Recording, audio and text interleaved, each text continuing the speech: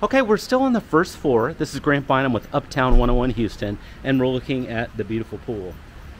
One thing that I love about this pool, and by the way, keep in mind there's actually two parts to this beautiful residence at the Reverie at River Hollow. There's this square, if you would, and then there's one more square over here. So we're actually going to walk just so you can see it. We always do detailed videos so you can see everything. So you can see over here, you're going to have 5 floors. You're going to have wonderful balconies and patios. And man, look at this. It's just beautiful. I like it because it's so large and it's great to enjoy. Now, this is not a swimming area. This is just a fountain area. But isn't this a beautiful scene? It's gorgeous.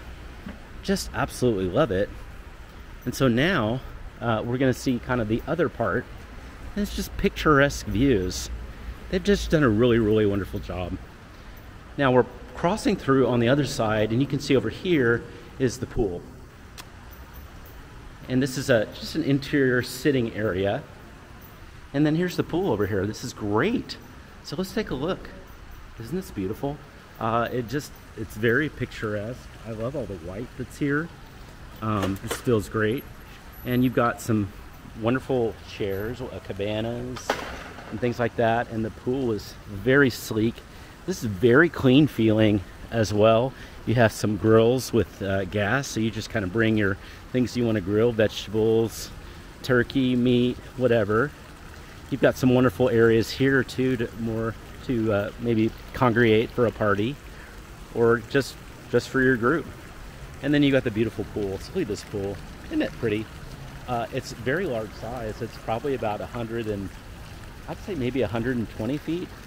And it's very much, you could very much swim in this pool. It's 3 feet 6 inches, so it isn't too deep, but it's so long that you really could swim. Over here on this side is more of a area that's it's still 3 feet 6 inches, but they kind of have this lapped off. Maybe this is 4 laps because you've got this actual marker and measure in the water. So isn't this pretty? I love this pool. Can't wait to see more of the Reverie. So now follow me and let's go to the 8th floor and check out the amenities.